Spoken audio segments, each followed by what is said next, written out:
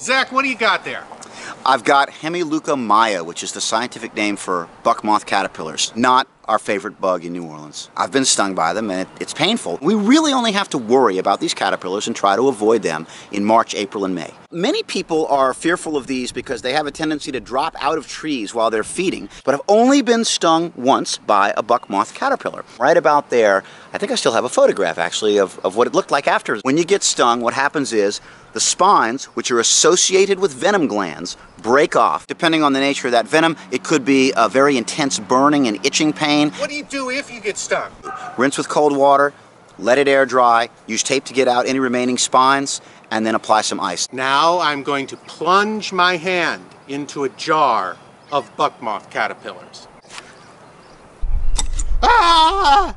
No, we didn't. See, we had a whole nother jar. That's so stupid.